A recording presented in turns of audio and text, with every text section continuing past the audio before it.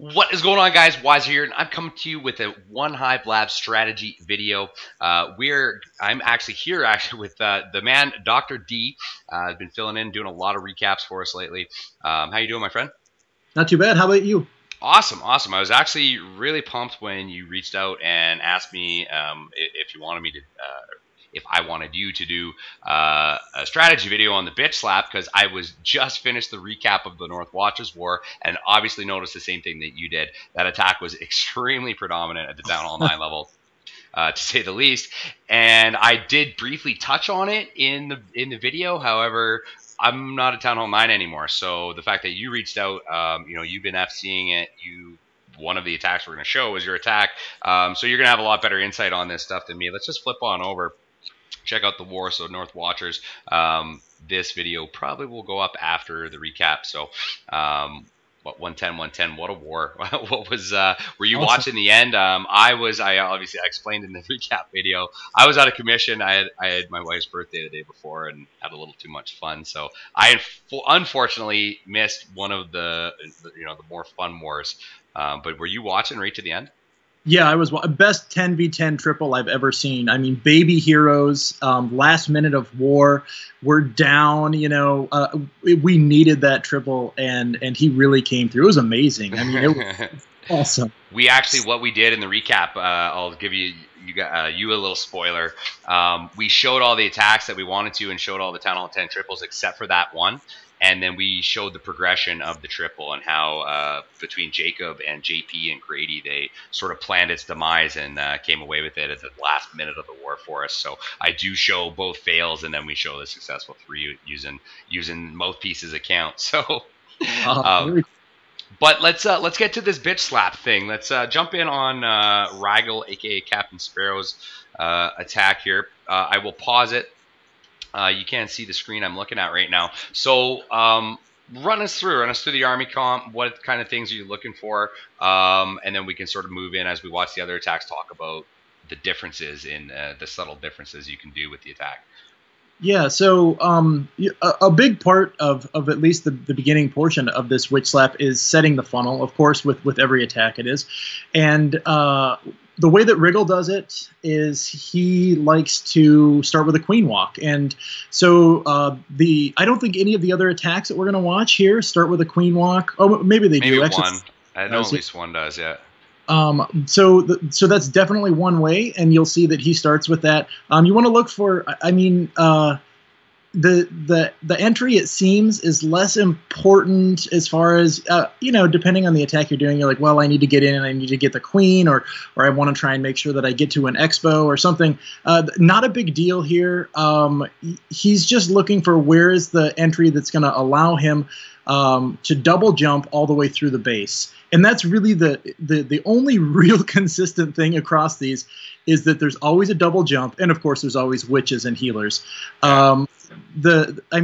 Wriggle is very heavy on witches and healers. Then he brings a couple of loons in case there are troll Teslas or something. Although you'll see in this attack he just drops it right off the bat. But yeah, the idea is how can I jump through this base and push the bowlers and the witches that go in with me all the way to the end. So.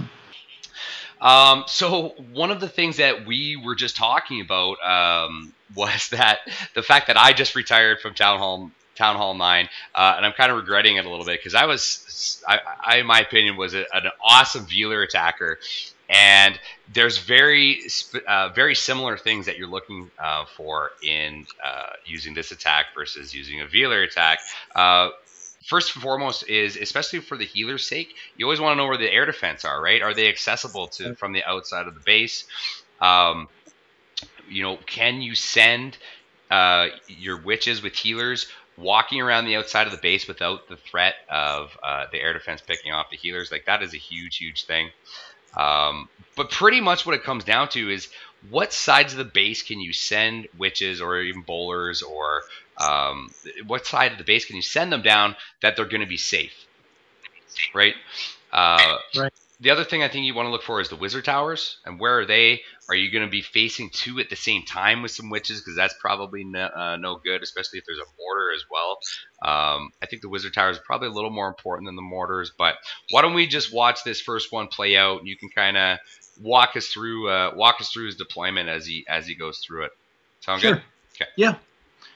All right. So go on live here.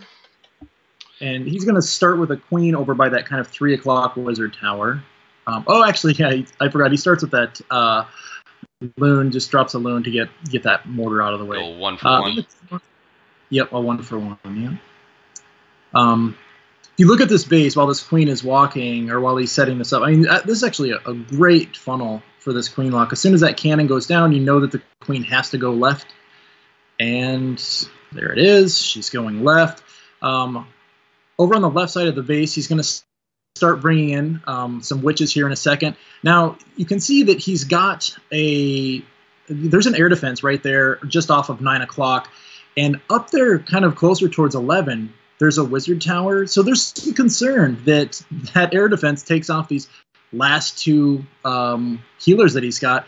And those witches should be fine. For the most part, those skellies distract point defense is great, and the witches...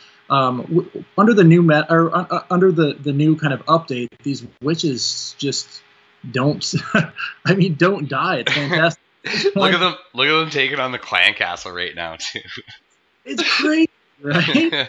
Like there's a baby dragon there taking out huge clumps of skeletons at the same time, and the baby drag is losing. Down it goes under the poison. So there's another thing, a giant bomb outside of the base.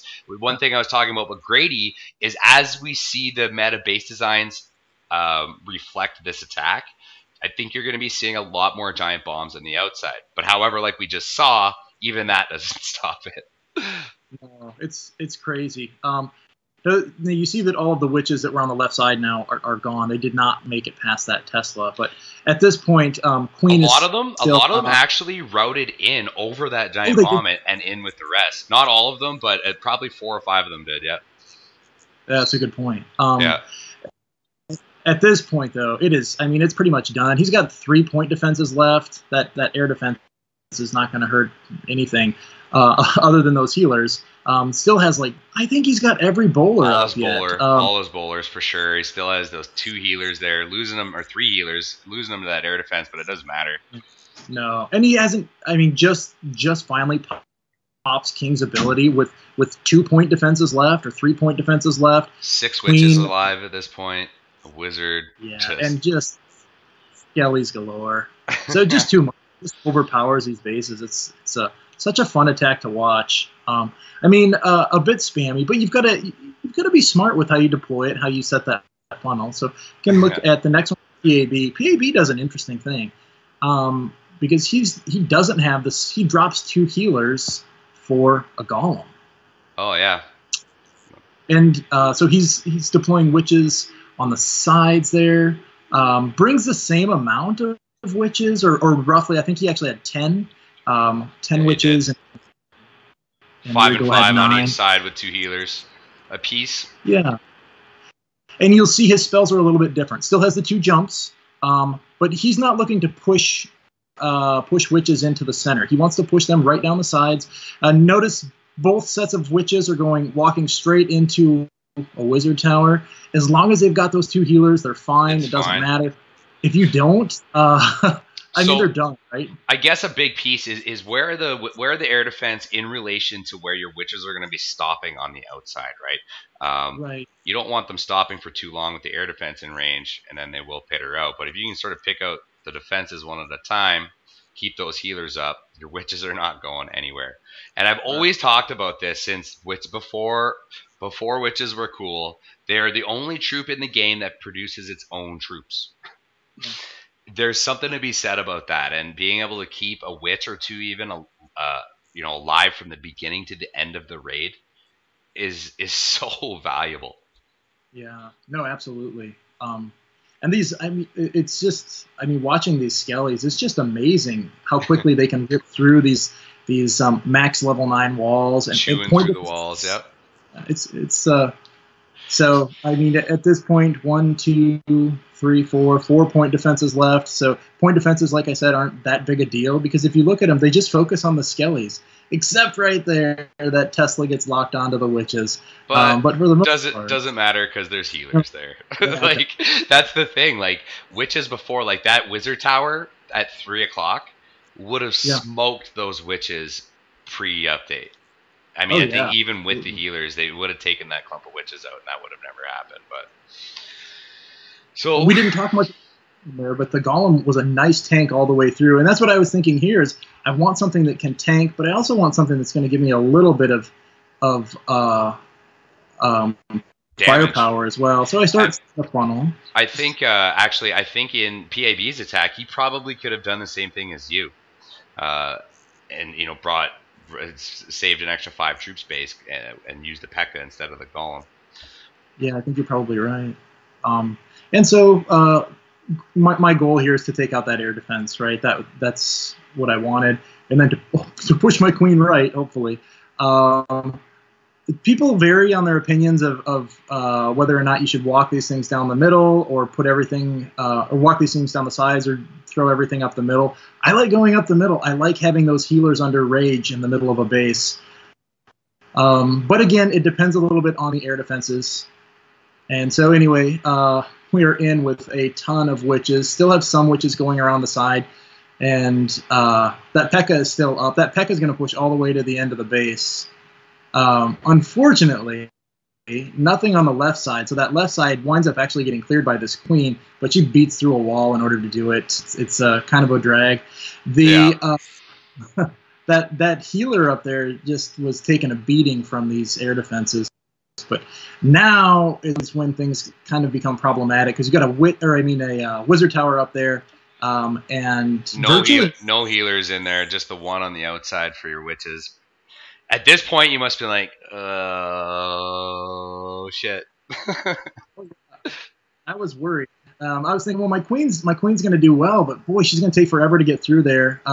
Fortunately, just the few witches that I have left over here are going to bust through, and this healer is going to switch as soon as those witches start getting hit by that wizard tower. There it goes. Yeah, there it goes. So a little bit of luck there. So down with that wizard tower. The queen will take out these next 2 wizard towers, so I'm good to go there. And like I said, point defenses are not an issue with these things because of so many skellies. So the skellies spawn faster. Are they actually spawning more skellies? I didn't think it was more. I think it was just there's more on the base because it's not more. The rate that they spawn them is faster.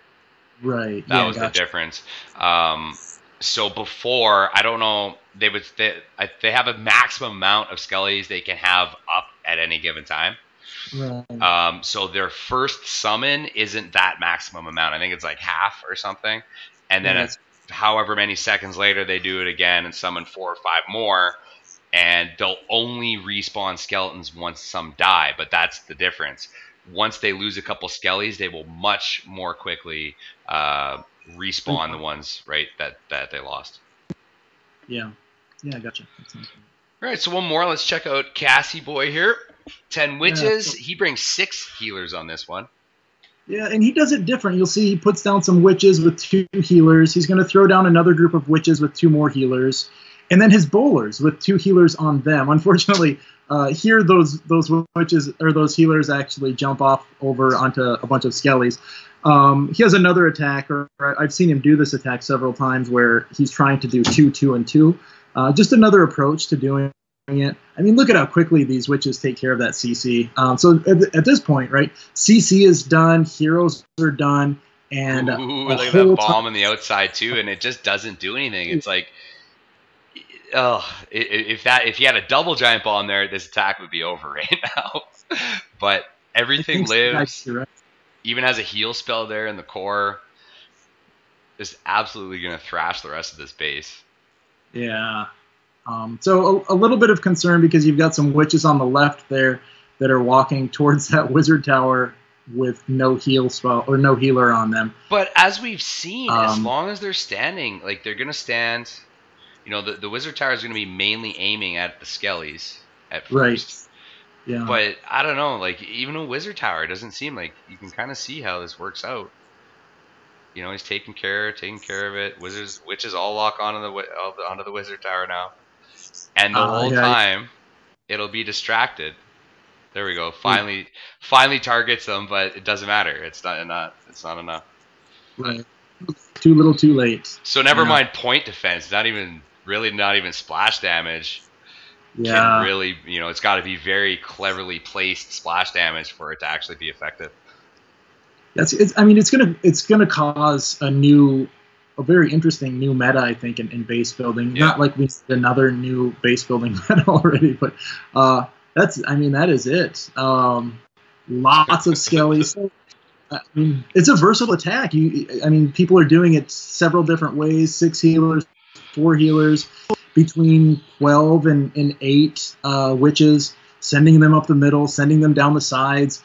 I've seen it go so wrong and still get the triple. So it's funny. That's what I used to say. That's what I used to say about Veeler all the time. It's crazy though. If you can manage to keep the healers up for the most part and just really sort of preserve your troops, it doesn't fully even matter where they go in a sense. Like, and I've screwed up Veelers to the point where my queen has died on entry, and you still come away with it. So it's crazy. Yeah. Anyway, yeah. I mean those are the kind of basic. So there's one more that people can watch in the North Watchers recap, and that was Dally.